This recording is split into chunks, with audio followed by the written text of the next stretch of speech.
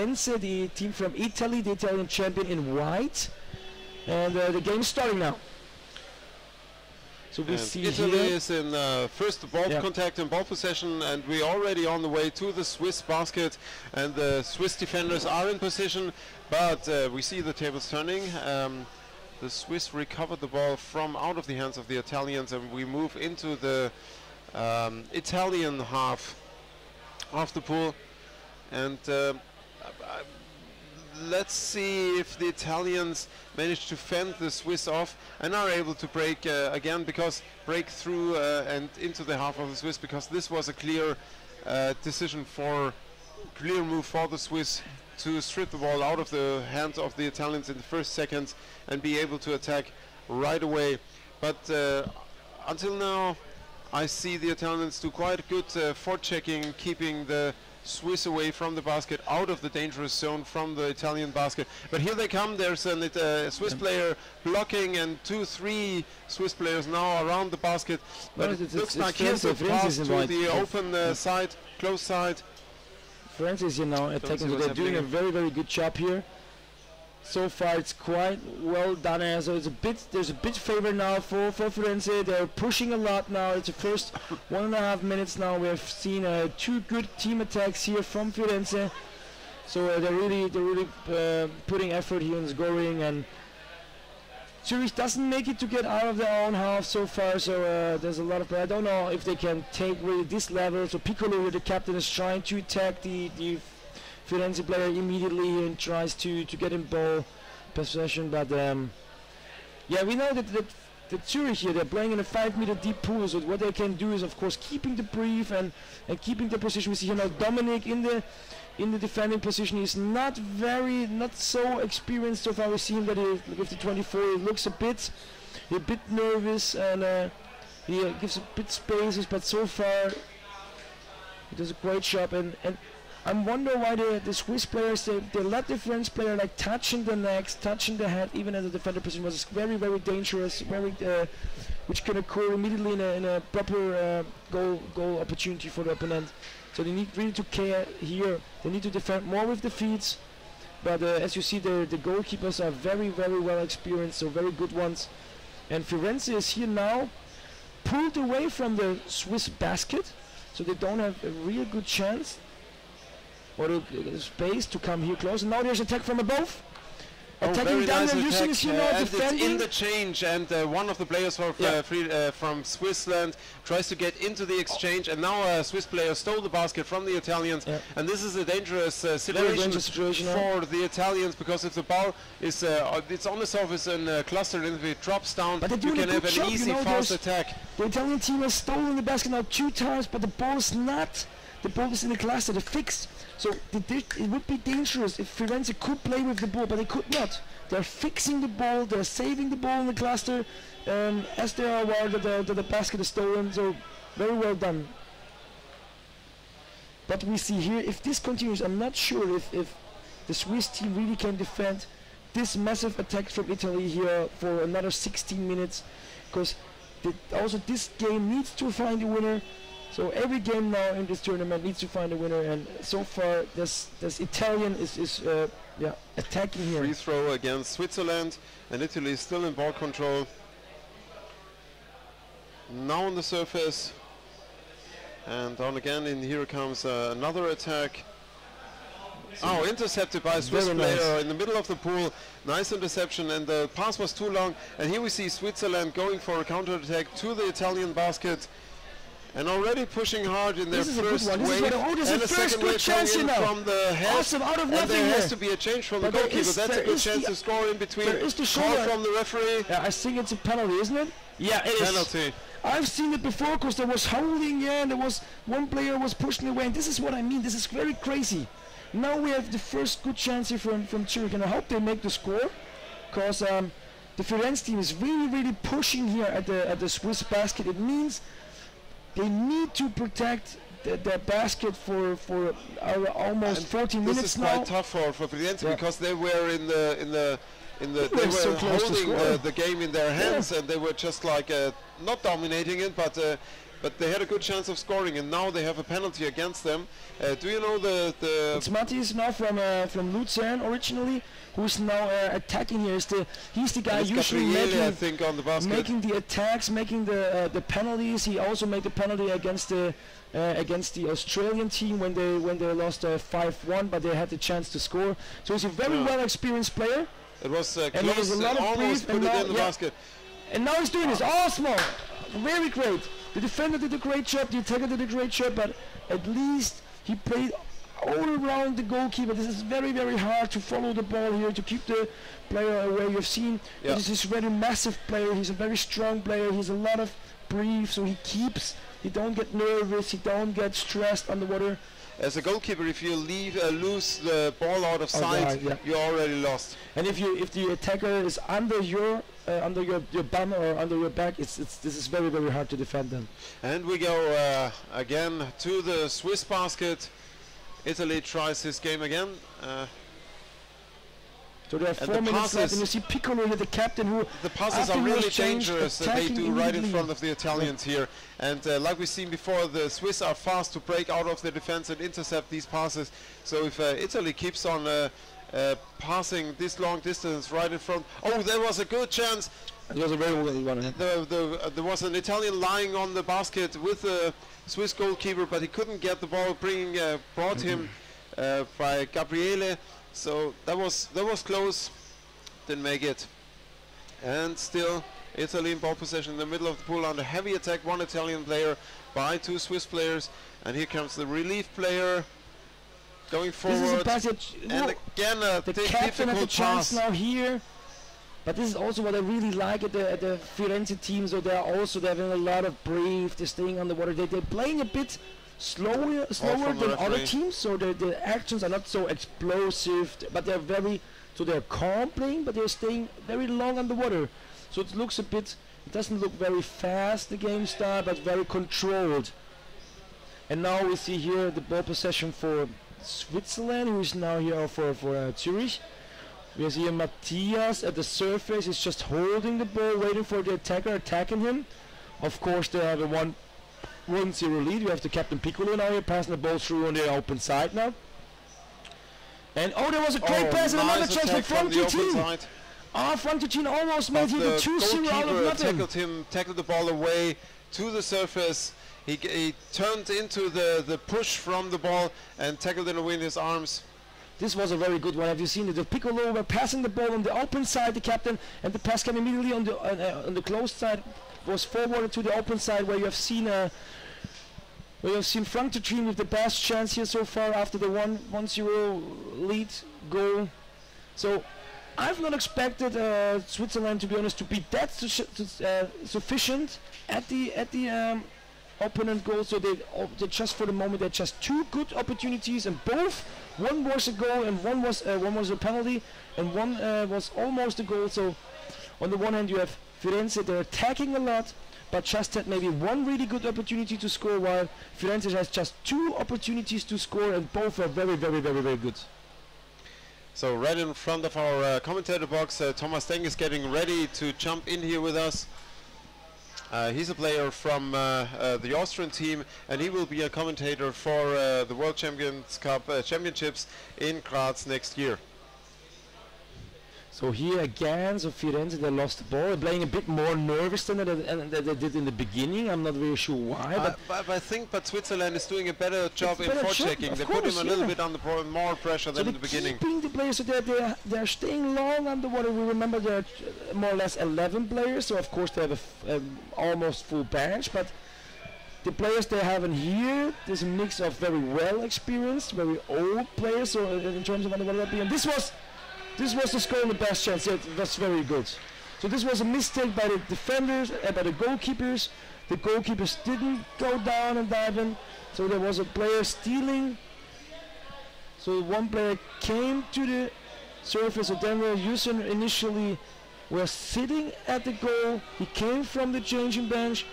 He went out, came back to the surface. So I don't know how this goal I didn't see it. Could come that quick. I see here. Try to find it again in the stream, but there was the I'm not really sure. So the defender was in position, but the goalkeeper did not, and even the goalkeeper, there was a lot of time. So there was almost 7-8 seconds the goalkeeper didn't come on his position. An Italian player has stolen the basket, another player was giving the ball to his other player sitting on the basket and just turned around and dropped the ball in the empty goal. And the end of the first half here, Zürich and is in blue in 1 goal, and Firenze in white with 1 goal. So we have a break here. And let me introduce the upcoming commentators for the next game. Maybe just a short summarize in German für die German Spectators. Oh yeah, I Deutsch ganz kurz. Wir hatten hier jetzt ein Spiel der Schweizer Rekordmeisters Zürich gegen Firenze. Wir hatten in der ersten Phase beginnend eine starke Druckphase der Italiener. Die erste gute Chance dann der Schweiz, so Mitte der ersten Halbzeit, war direkt eine massive Attacke, die mit einem Foul verhindert wurde. Der italienische Torwart hatte sich mit der Hand festgehalten. Den Strafwurf, der wurde ausgeführt von der Nummer 7, Matthias Dufour, der dann gegen den italienischen Captain verwandeln konnte. Im Gegenzug dazu dann nochmal eine weitere gute Chance von Frank Trettin, der einen Pass bekam von Vorarbeit von Piccolo, der erst auf die geschlossene Seite passte. Der Pass wurde direkt weitergeleitet auf die offene Seite. Frank Trettin hier scheiterte dann aber am italienischen Torwart. Und dann in der Schlussminute der große Schock nochmal für Zürich. In einer Druckphase kam der Torwart nicht runter. 8 Sekunden lang. Ein Italiener klaute die Torposition, bekam den Pass von seinem Mitspieler und legte ihn quasi ins leere Tor. So viel jetzt zum Halbzeitstand 1-1 und ich gehe wieder zu dir. Hallo Thorsten. You want to introduce one? Yeah, I want to introduce you the upcoming commentator game. We have behind me already waiting Jörg Oertel. He wants to see, for sure wants to see the women teams coming up. And also we will have Thomas Denk from the Austrian team.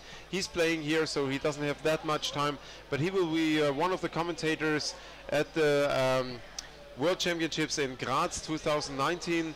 And as you might know, we invited the team that has the time from Graz, from the upcoming the organization team from Graz here to the Champions Cup, so they can already work with us and share knowledge with us and have a little look into a huge big competition. So we have Lisa Sebros here with us, and like I said, Thomas Denk doing the comments. Gabriel Tien, as you see in the picture here, is walking around. Hopefully he will be back in the commentator box one day. We invited him over and over again, but he only was here for the beginning, but now he's doing interviews around the pool. Hopefully we're looking for hearing him in the live stream comment. Jörg, you want to jump in right now or after the game? Okay, then I give over. There is Jens Stingel in the camera. We saw the Jens.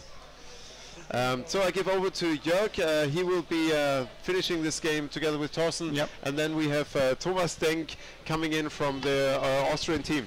So now we are back in the second half. It is an equal game of both teams. We had more ball possession on the side of Firenze, but more sufficient, or more very close, or more you can say close score situation on the Swiss side.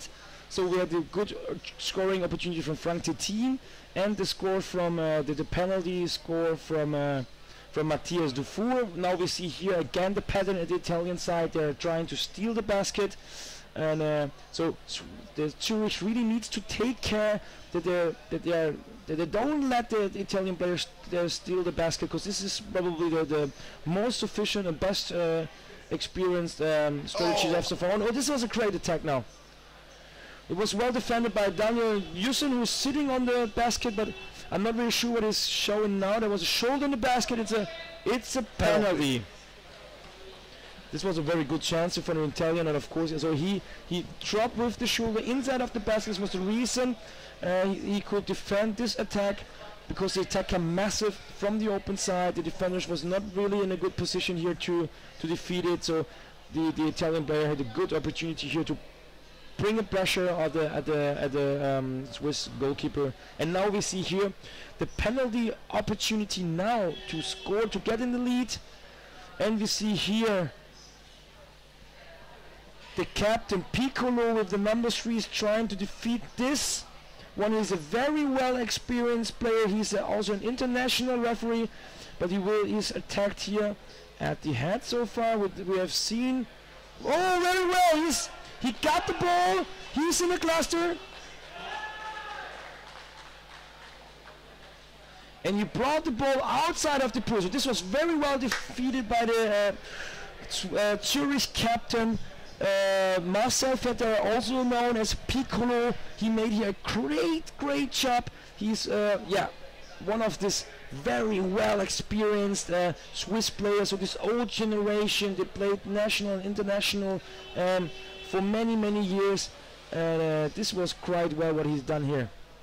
We remember also last year, in the last year Champion Cup, in the last game of the tournament, also Firenze and Zurich had a penalty shooting to find out who's going to win. Maybe we see here also penalty shooting, and we also remember that also in this year Marcel Vetter could defeat the final penalty. What was the reason then for Zurich winning the last match last year against Firenze? So this time we have seen now two goals, 2 penalties, 1 got in and 1 was defeated. What do you think about this level of the game, Deborah? Well, these two teams, they don't really have a chance against the higher level clubs. I think this is obvious. Because we've seen the results from yesterday with 14 or 12-0. So they received a lot of goals, yeah? These matches are now more even. Both clubs have a chance to win. Yep. It's more fun for them, I think. They feel like they're in the match. Yep. It's not. They also brought some not well experienced players or some newcomers in the team. So what is usually not the best place to bring players to gain experience, is it something to use your experience here? I think a very big difference between the top clubs and the lower clubs is control of the area around the basket, because even if an opposing player doesn't have the ball, if they swim in and they lie next to your basket, that screen is very damaging, especially when they have large, strong players who can come on the other side. They're looking for that. And these guys, they play at their clubs, they have a certain level, and they're not meeting that kind of competition on a regular basis, so they don't have the discipline to keep everything together. And that is one of the big differences. So I don't know, how would you rate the level of the teams? Is it maybe the top elite? Yeah.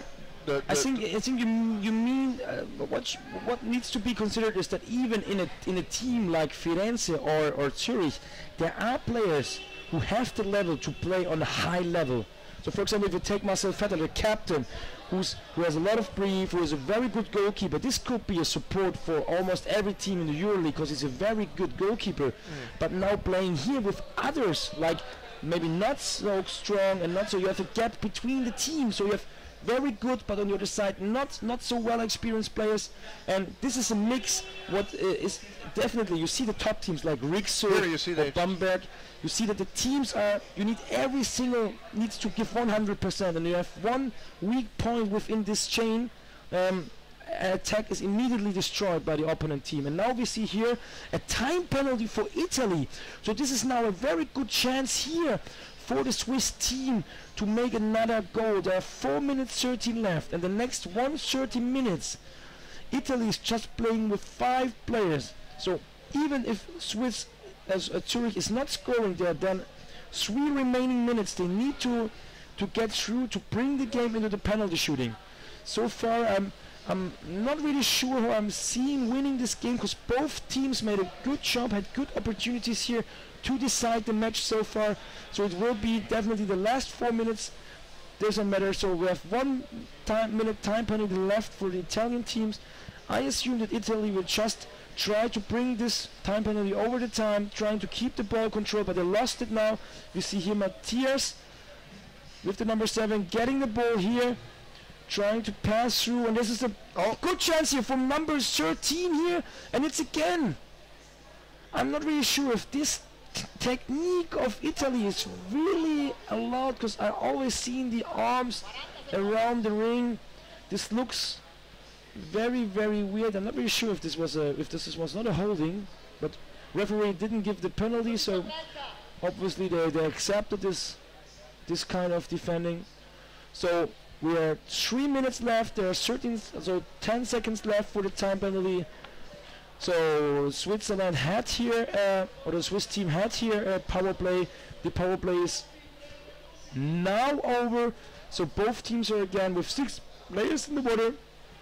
3 remaining minutes to play. And if there's no goal in the next 3 minutes, we will see both teams in a penalty shooting, in a sudden death penalty shooting. It's 1 against 1. But let's see what happens now. 2.5 minutes is a long time for a match. And now ball possession for Switzerland, number 13 here. You see Matthias with number 7 at the crown. The ball's dropping down. Daniel Jusen is the guy with the black shirt here supporting. He gets the ball. Passing. Number 88. Heusen Sebastian now here having the ball, and this is passing again. Daniel Jusen. Frank 13 here, pass the ball to Daniel Jusen. Passing the ball back. We see here now Matthias. So there are a couple of if you see now that the experienced players in the water, they have good chance now to bring pressure to the basket. If they change some players and bring not so experienced players inside, a lot of attacks are immediately stopping because the players that don't know how to go to the basket, maybe they don't know how to score or scared to score or have in the position, maybe they're scared to be attacked very hard. So they keep a bigger distance, a safety distance towards the baskets. And this is also the big difference we have there in comparison of the top teams and maybe the weaker teams of the Champions Cup.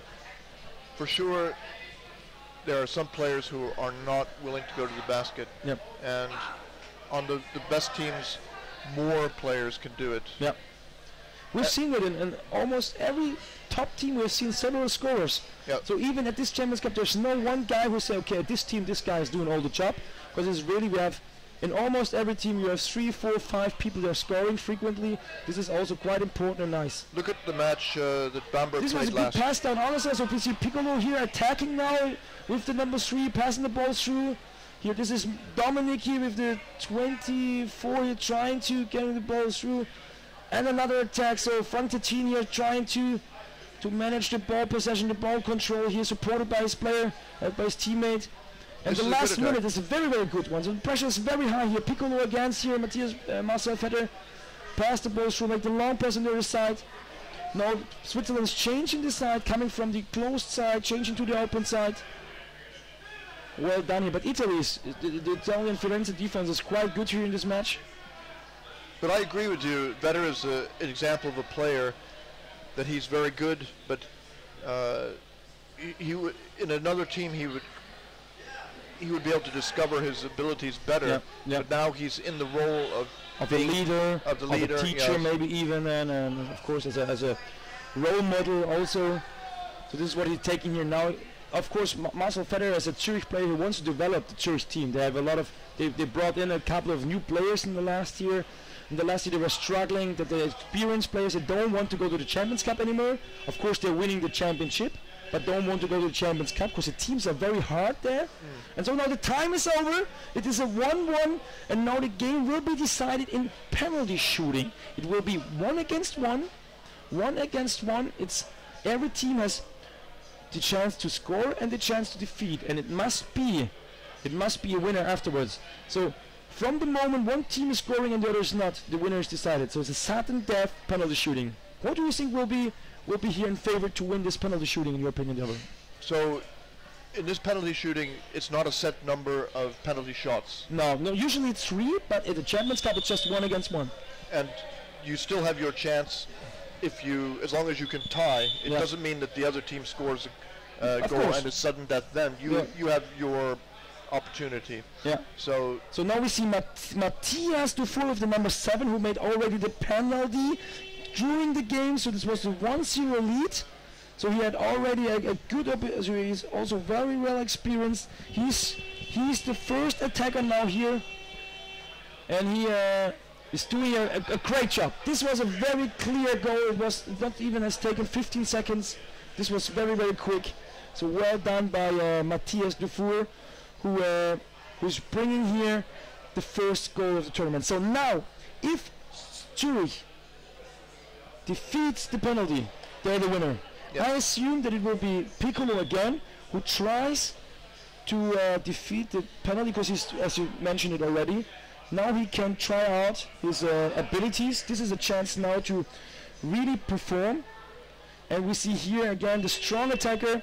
So with the same. He's capable of doing it's not Piccolo, it's someone else now. So let's see what it is. He went straight to the basket. Yeah.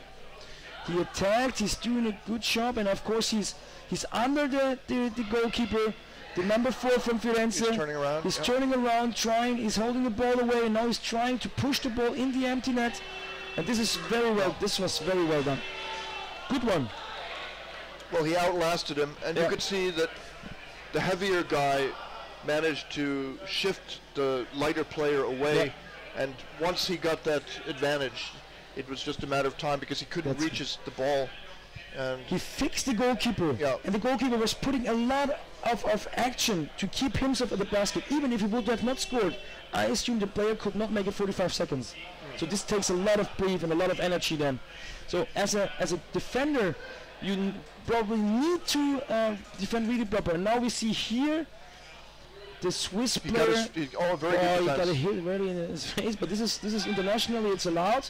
It's attacking that. It's number 13 here, who is Martin Wörner. That's it. Oh, and he brought the ball to the surface. Firenze has won. So, Firenze defeated this one. Now we need to see.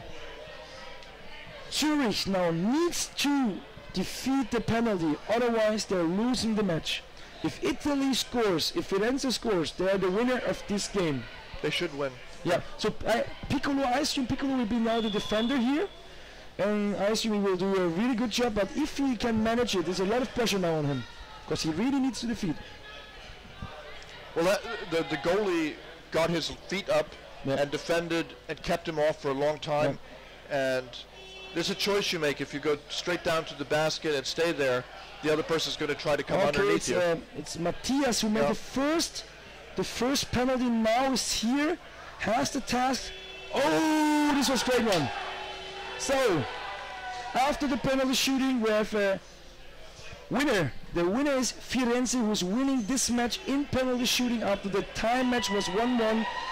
Italien, die Mannschaft der italienischen Meister Firenze gewinnt gegen Zürich dieses Spiel mit im Strafwurfwerfen. Das Spiel endete 1-1 in der regulären Zeit. Matthias Dufour brachte die Mannschaft in Führung.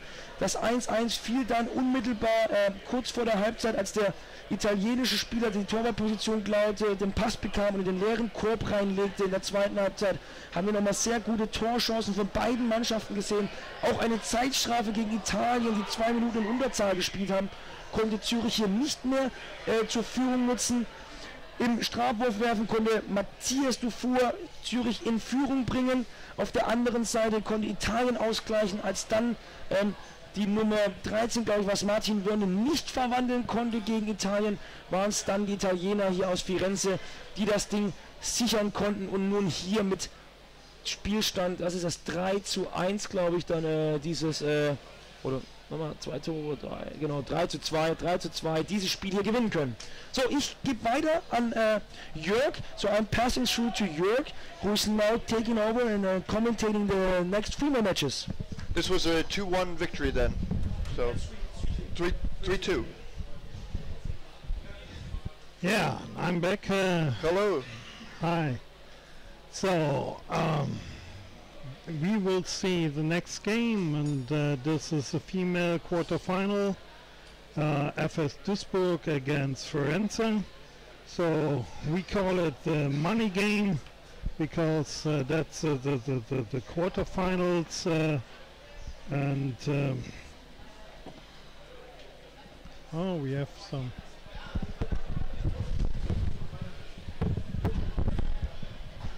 Oh, maybe I could put it on the floor here. We're playing with the cable cables, to do this. So for me, it's a double job. So I'm interested.